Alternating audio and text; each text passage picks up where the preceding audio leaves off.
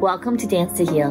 I'm your host, Jenny C. Cohen. Join me as I share stories of how dance and movement can bring healing in a way that is safe and tailored to your life. I'm a cancer survivor, mother of two, and an award-winning performer who found that movement was vital to my recovery. I created Dance to Heal Wellness and also authored the best-selling book, Outside in Recovery, Dancing My Way Back to Myself After Breast Cancer. I will bring new techniques to help you on your dance journey and healing path. Are you ready to move? Dance to Heal starts now. Eric DaRosa, founder and CEO of From Survivor to Thriver, is a mental health advocate, speaker, author, and co-host of the From Survivor to Thriver podcast. He aims to normalize discussions around mental health topics and remind his audience that they are not alone. There's strength in community, and it's perfectly okay to not always be okay. So welcome, Eric. I am so honored. We both went to the same college. So did his amazing wife and my husband's. Please, welcome to the podcast, Eric. Hi, Jenny. Thank you so much for having me from across the border in Utah. As I sit here in Colorado, a couple of judges, not judging people, but judges, as in our collegiate mascot. I always found that such a bizarre. I mean, I get that like Louis Brandeis was a Supreme Court judge. But I was like, judges, can't we have like something cool? Can't we have a football team? Can't we be like the other schools? Meanwhile, I'm like, I would love just to have a cool mascot like a cat.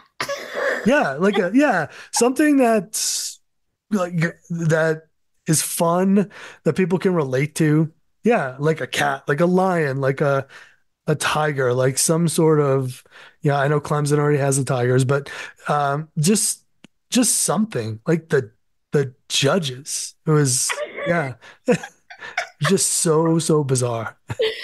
And it's ironic because one of your speaking points and what your foundational platform on, Eric, is talking about taboo topics. Yes. Right? So tell us about those taboo topics that we never really talk about, and yet it's so essential.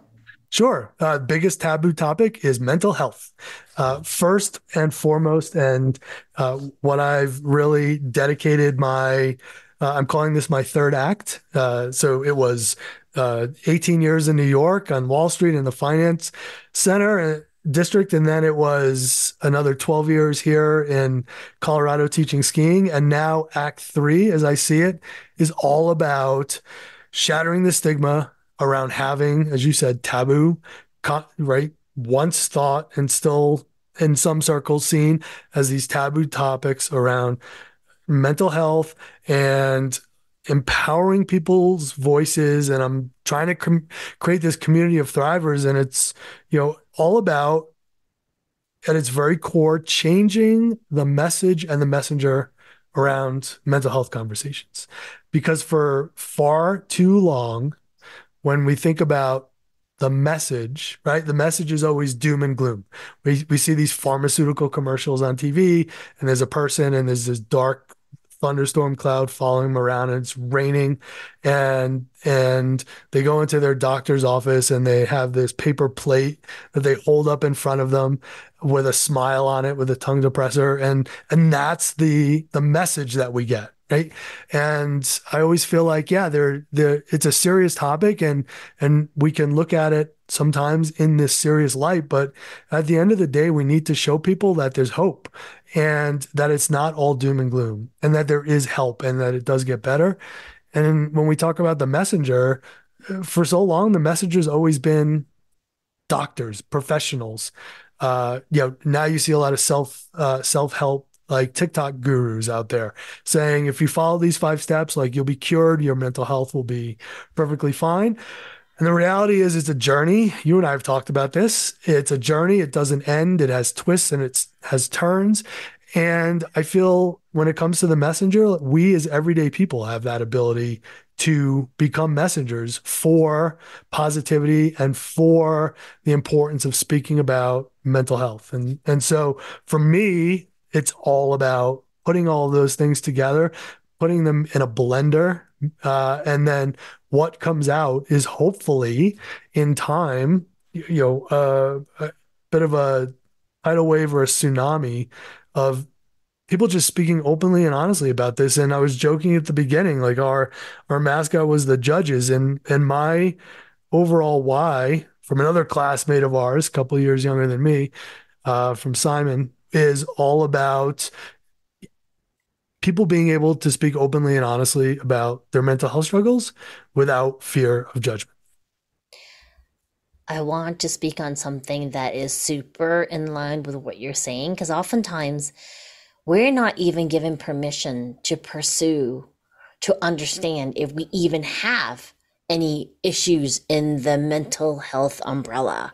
So tell us, what are some physical and cognitive manifestations of things like anxiety? Sure. Well, and I would even add to that. Mhm.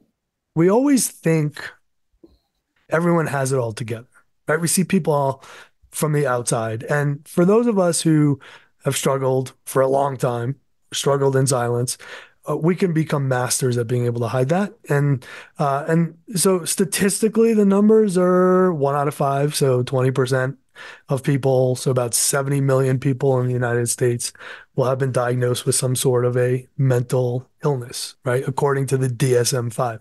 The reality is 5 out of 5 people, we don't have it together. It can be anything from just, feeling off to low grade anxiety to low grade depression. It doesn't have to be an actual diagnosis. From the anxiety standpoint, a lot of it stems around fear of the unknown, right? Fear of something that will happen in the future. And a lot of times it's wired in our childhood. Mhm. And so in our subconscious, in our amygdala, and we live in fight or flight mode. And the longer we live in fight or flight mode, we are prone to living in a world of reactions rather than responses. And so, yeah, so some of the physical symptoms of that, it can be, feeling in many ways like you're having a heart attack. A lot of people have described to me having a panic attack or having an anxiety attack. It can feel as though their heart is about to pound out of their chest. There's a pain in their chest, a heaviness, like somebody's almost sitting on their chest. And so a lot of times people will end up going to the hospital and think they're having a heart attack, and they'll be diagnosed with like a panic attack. And eventually, if they follow through with therapy, it'll be some sort of generalized anxiety disorder. And also, there's pit that sits in your stomach. Um, it feels as though you really have something in there, like a rock. A friend of mine refers to it as like a rock or a stone. And headaches, very pervasive headaches, not the kind that kind of centralize on the front of the head or just from being tired, or it's the ones that start from behind your head and kind of go all the way around behind your head to your from ear to ear. And it's as though you are in a vice. And the more that you begin to worry, the more, if you combine anxiety with obsessive compulsive disorder, the more that vice tends to tighten its grip. The other one is when anxiety is really getting severe, it's as though you're wearing blinders. And I'm watching you nod, Jenny. Yeah. And it feels as though the world is starting to close in and you're viewing everything through a tunnel. And what it ends up looking like for me is I don't have the ability to focus. Very simple, everyday tasks become a little bit challenging. It's as though my body and my brain are just a bit out of sync. And what I'm trying to do versus what I actually am able to do is just off. And at its core for everything is this fear of not being safe and secure. And so everyday things that one would go about without any kind of thought leads to kind of just slowing down a little bit, pausing, feeling a little more cautious than you normally would, stepping outside of the house, getting on a bus, getting in a car, and just having this feeling of being off and am I safe where I am, right? And that for me, it's something that I dealt with in silence for 33 years and I live with now. So I use different words. I live with openly. And there are times when my anxiety is at a 0, and there are times when my anxiety can be at a 4. Now I have the ability to recognize it. I have my equilateral triangle, my toolbox to be able to work with it. And I speak about it. I tell people about it. I let people know. I don't hide behind it. And by letting people know, whether it's my therapist or my wife, Amy, or my very close friends, it suddenly gives me a little bit more of a sense of safety and security that other people know. And so in my, rational/irrational brain that bounces back and forth during anxious periods, my irrational brain says, oh, because these people know somebody's looking after me, they're aware of what's happening, therefore I will be more safe than I was before I told them. So it's kind of a weird it's a weird cycle, and I'm just watching you nod. So I'm guessing you can relate to several, if not all, of these types of symptoms. Yes, I can. And I'm hoping our listeners and our watchers on the YouTube video are also nodding. It's insidious. The effects of unresolved events in our childhood still invade our present lives. It's not recognized, it's not spoken about. It's the old adage of, well, that's just your childhood. You should be over that by now. And people aren't educated enough that it actually is pervasive in our present life, what's happened to your past, until you look at it and figure out in what ways it's still enmeshed in your present life. It's very hard to break out of old patterns. For me, a physical manifestation of anxiety for me and stress, and also overlapping with depression, has when I don't feel safe, if I'm traveling somewhere, I will start to gain weight. That's a recent discovery this past spring. Yes, I went to an event with a mentor who I love and adore, and some of my classmates set up an unsafe environment, and it wasn't addressed. So by the time I got home, I couldn't figure out why. They took some cool shots of, it was a business mentorship. So they had a photographer come and do photo shoots for you. And I was like, why does my face look so swollen in these pictures? Like I look bigger. And I'm like, I know photos aren't supposed to let me gain that much weight. And I put myself on a scale and I had gained 10 pounds 5 days of this event. Wow. That's not normally goal. I don't care how much. No, not at all. People were joking, oh, they fed you too much Mexican food. And I'm like, I understand. I didn't eat that much. Right. Yep. And yes, it was a slightly different altitude. I am in Utah and I was going to Missouri. So it's a different altitude. Yep. It wasn't that. It was the stress I was under. Because once I recognized, oh my gosh, and I immediately went into my movement and being present and also acknowledging how stressful it was. Yes. Well, and you bring up a really good point. It was gone. It was gone within a few days. And I was like, this is crazy. Yeah. Yeah. It's such a great point that you bring up, because one of the things that happens when, right, whether it's depression or anxiety, and our body begins to go into this protective mode, this worry mode, our cortisol levels in our body start to rise. And we go from, some people, like you said, if you're feeling more anxious, some people will eat a little bit less. Other people may find comfort in food. It's whatever protective mechanism your body has created for you. But those cortisol levels that are in your body, right, start to do that to you. And before you know it, you're like, why, like you said, why did I gain this weight? And so it takes a little bit of time to do that look back and say, oh, yeah, this happened and then this happened. And then I didn't do these things that I should have been doing. Interesting. I shared this with someone else and in the realm of you think like I'm the only one.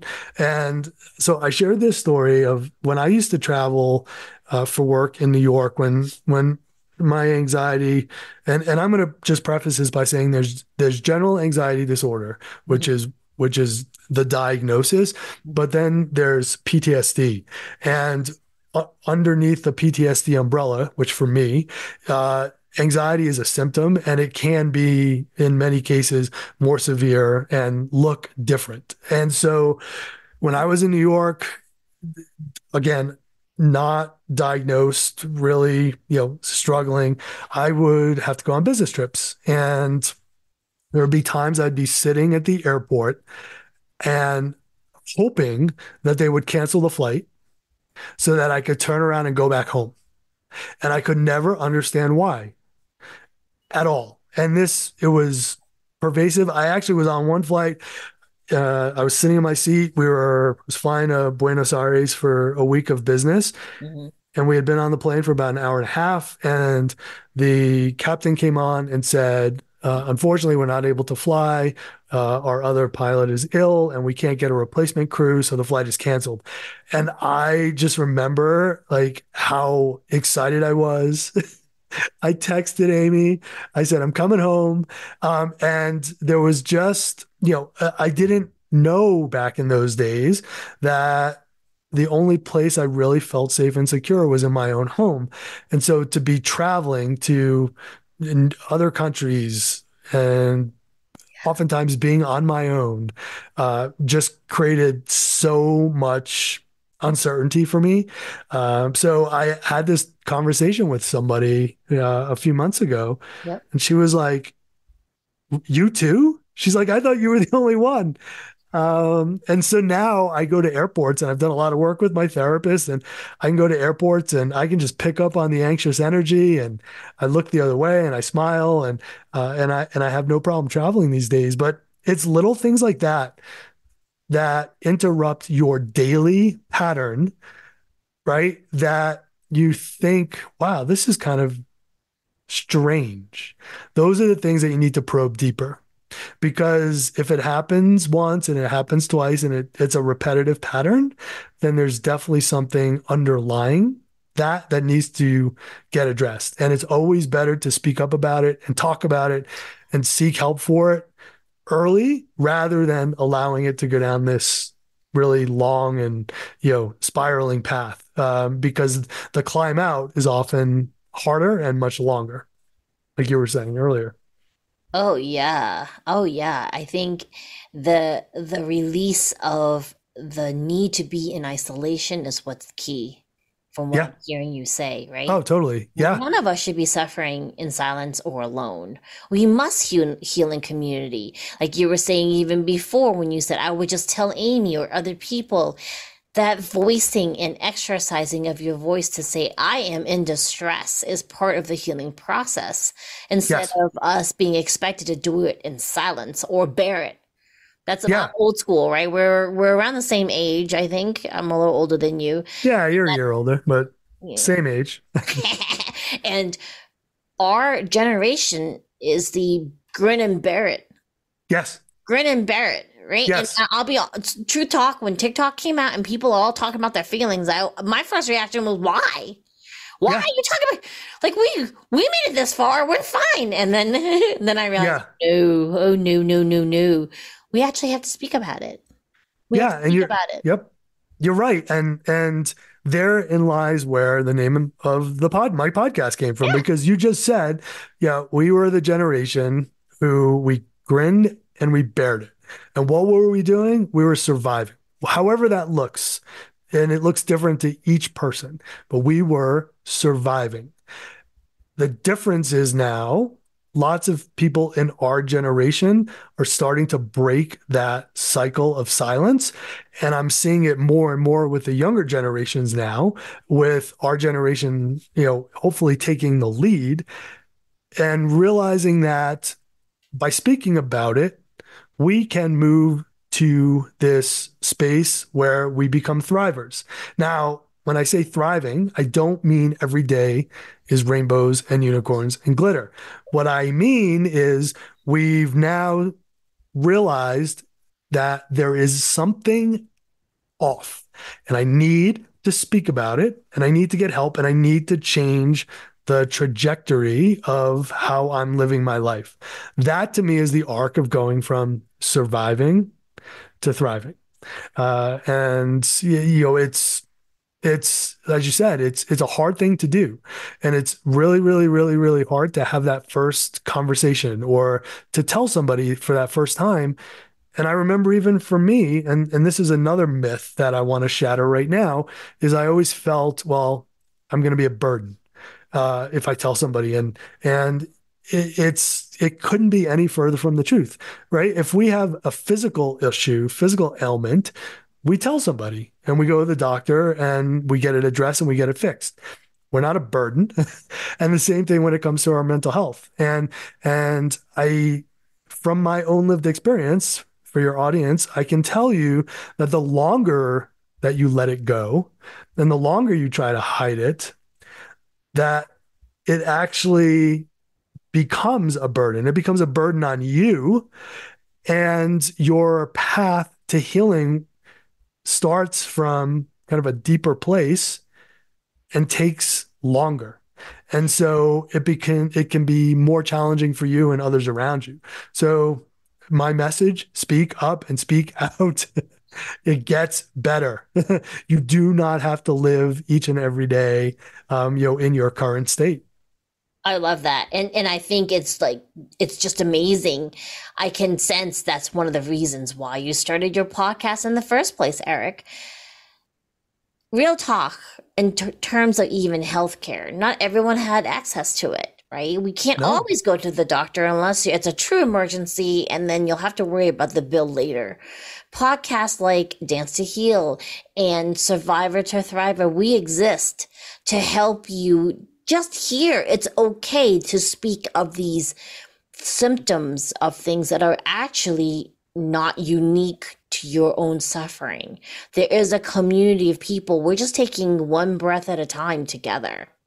Yes, you're so right. And you use the word helping people. And from day one of the podcast, it was all about helping other people. I'm not going to lie, and I'm sure it's the same for you. Every conversation I have, it helps me heal a little bit. I hear somebody else's story. I hear, yes, there's one more person just like me out there. And this community of those of us who have struggled and have found ways to move through it is growing.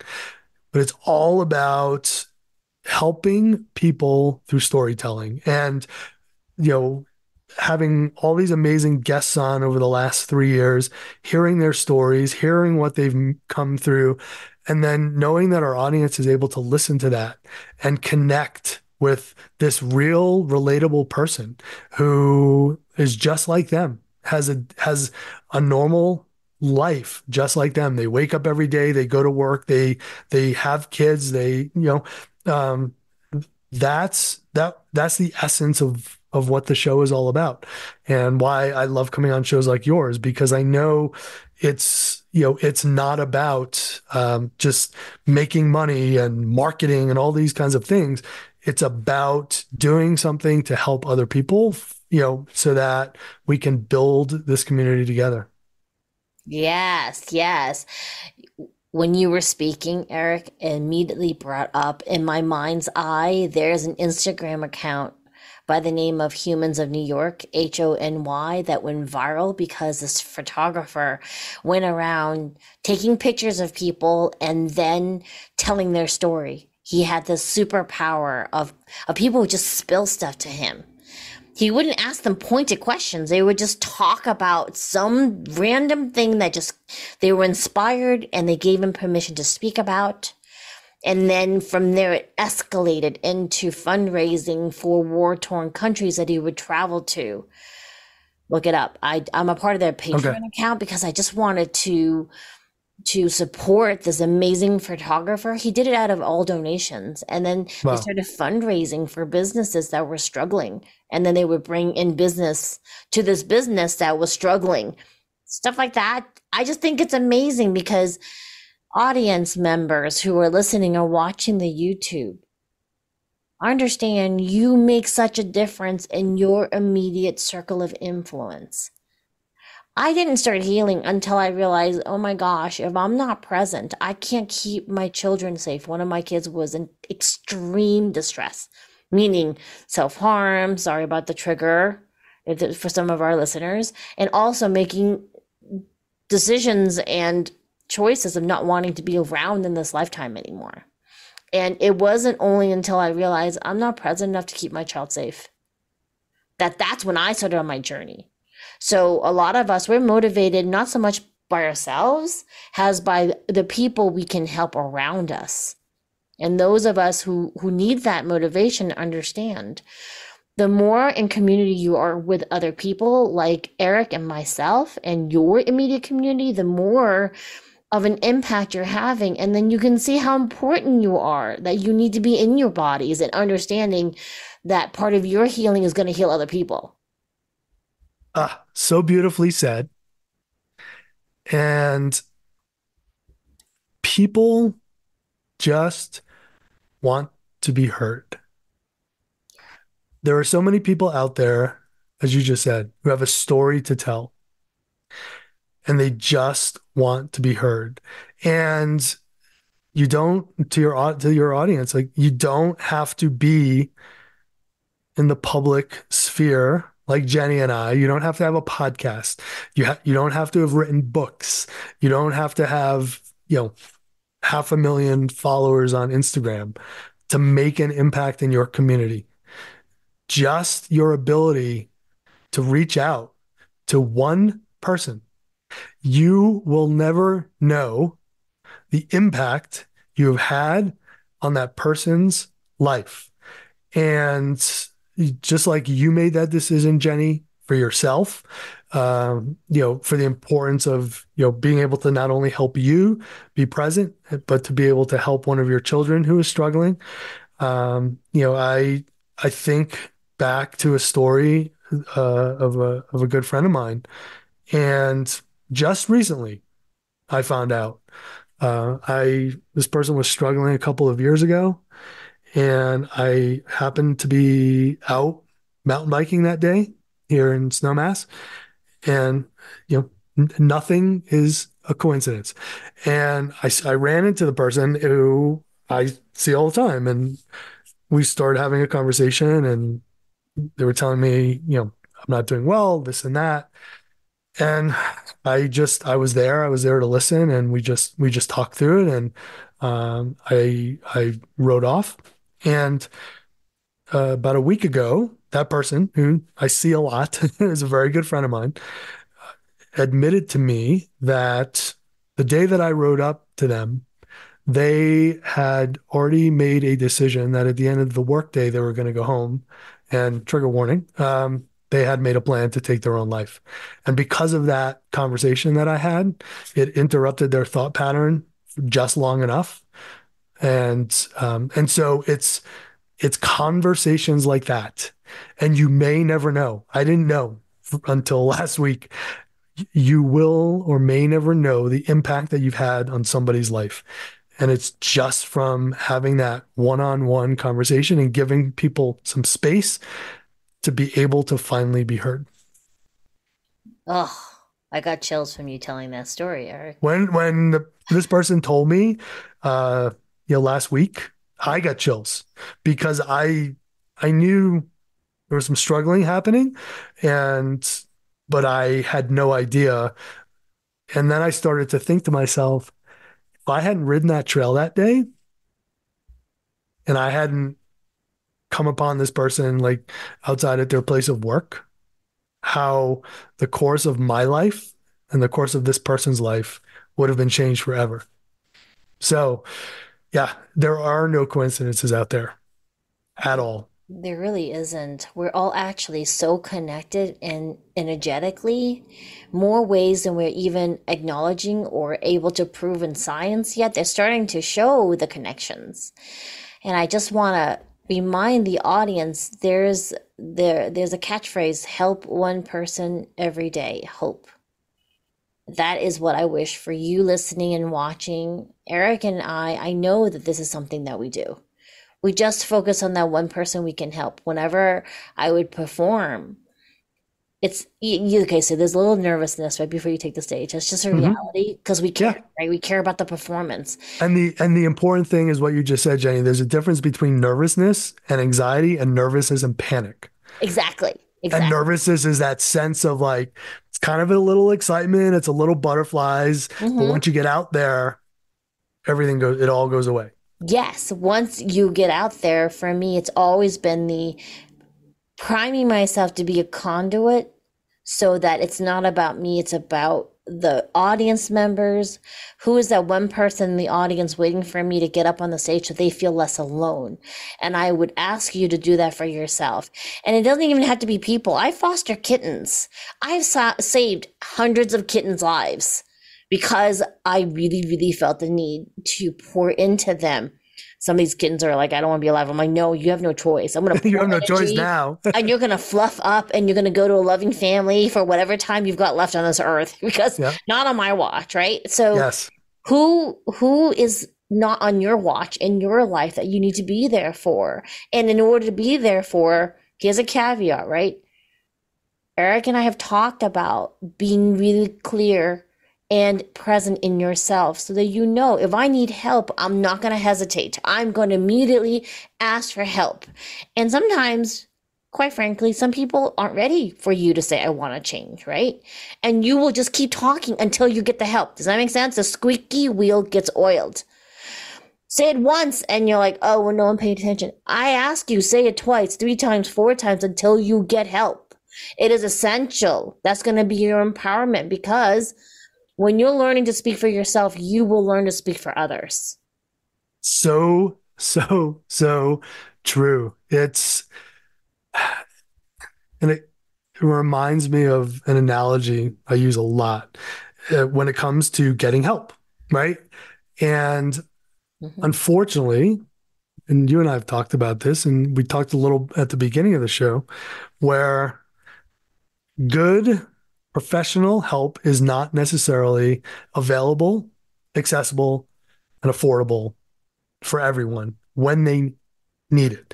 And my hope, your hope, I know, like, we can change that. We can do things to change that. There are so many stories of people that I've heard who have gone to a therapist, and for some reason or another, they haven't felt a connection to that therapist. And so they throw up their hands and say, well, therapy doesn't work for me. And my message is, it's like, now you and I have met our significant others back in our college days. So we were very lucky. We didn't go through the online dating world.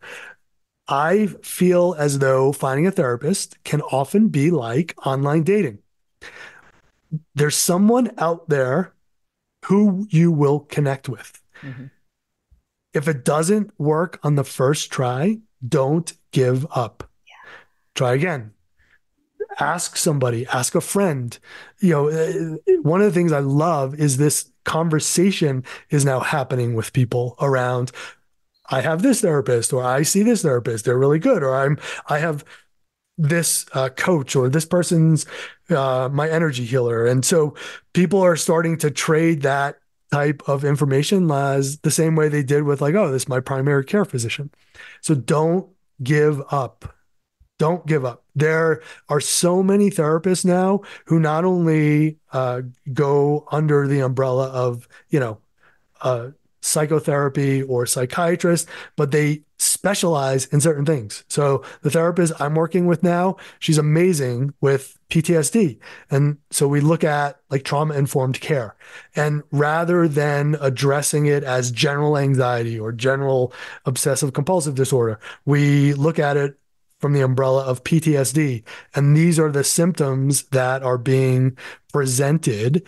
And so why are those symptoms being presented? And so we do a lot of work to look at what is it underlying that's programmed in our brain, my brain, that creates these things. And so we can then, like gardening, we can go out with a shovel, we can dig it up by the roots, right? And we can clear the yard and we'll end up growing a really nice lawn rather than kind of just ripping things out on the surface and addressing the symptom as it appears. But the roots get deeper and deeper and deeper. And so, I would just say, to follow what Jenny was saying, like, speak up, speak up, speak up, speak up, and don't give up with one therapist or another therapist, or there are thousands of different combinations of treatment modalities that work for each individual person. And, it'll take a little bit of time. It has for me to be able to figure out which ones those are. But when you find them and you're able to put them together and get them to work in harmony with each other, it gets a whole lot easier each time you sort of go down one of these journeys. The journey the time period gets a little bit shorter, it gets a little bit easier, and before you know it, you're kind of on your way and moving to a better version of your former self, as I like to call it. Yes, yes. And I would be so excited to add returning to the you before the world got to you, because that's the key. We come into this world as these precious light beings, right? And then part of our experience and what we elected to do in this lifetime is to experience life as humans. And then sometimes we forget why we came, because these things that happened and we don't remember anymore, they actually affected us and we just have to acknowledge it. I've been seeing a complex PTSD specialist because I never acknowledged the really stressful childhood I had, really truly, because I wasn't allowed to, and to be given permission to explore that. There's even research that has come out that if you have this healthcare team, this healing team, right? The healing team. I not only have complex PTSD specialists, I have energy specialists. And because what I do, which is coaching under the framework with using evolved neurolinguistic programming and somatic movement, that helps me really figure out what's going on. My daughter, the one who was having all those difficulties, she was homeschooled by me, never went to school, was an elite athlete. And you would think, what kind of trauma could she have gone through? And it was only after we went to see the therapist, who never put this in her head. She came up with this after working with this therapist for 2 years because she was going through the self-harm, that it was from, trigger warning, SA, from a grandparent. And we did not realize that. And I thought back, oh, is that why at 3 years old, my twins said they did not want to be babysat anymore by these particular people, and I could not figure out why. And they weren't evolved in their brains to say what happened. They just said, oh, we don't like the way they make us play.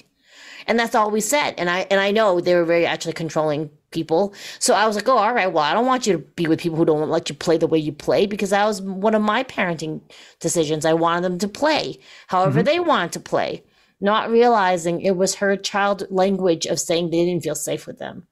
For good reason. Yep.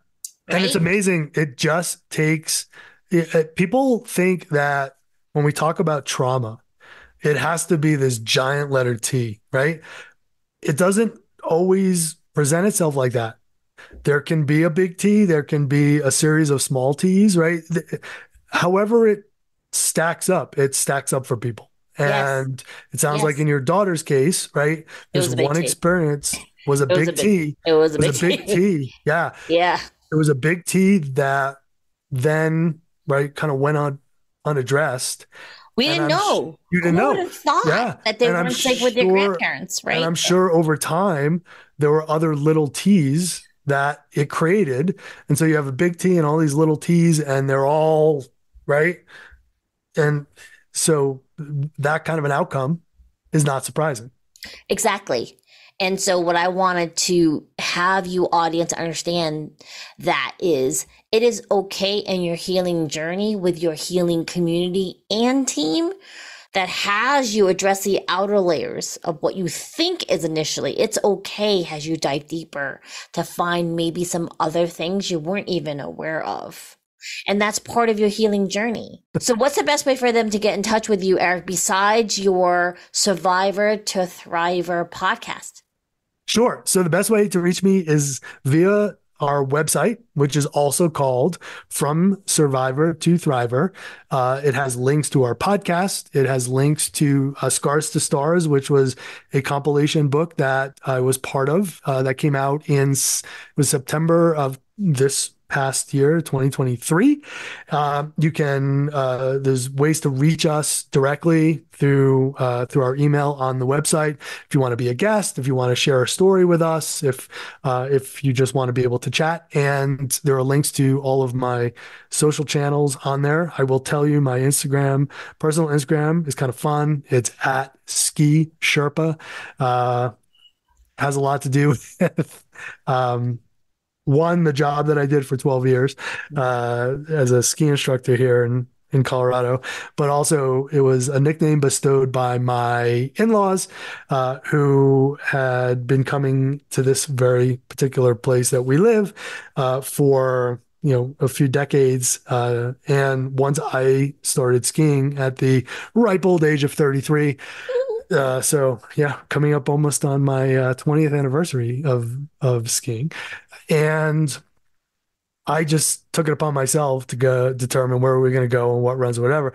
And so over time, they just called me the Sherpa. And when I tell you they can't find their way around the mountain anymore, it's kind of funny. So one of the good things about, having OCD, I could say, is having a photographic memory.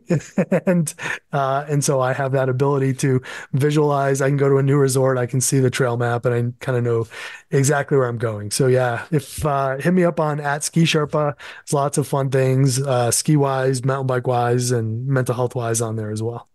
Oh, I love that. So you have a plethora of things to explore with Eric. All the things. Yeah, all the things, right? So remember, you can also start the somatic movement with me at danceandheal.com. Don't forget to look up Eric on his podcast and his website, and we will see you next time. Thanks so much for coming, Eric. Thank you so much for having me. Bye. Thanks for listening to Dance to Heal with Jenny C. Cohen. Come back next time to hear stories of recovery through movement and learn more ways that you can move your body. To work with me and continue your journey, visit OutsideInRecovery.com. Are you ready to move?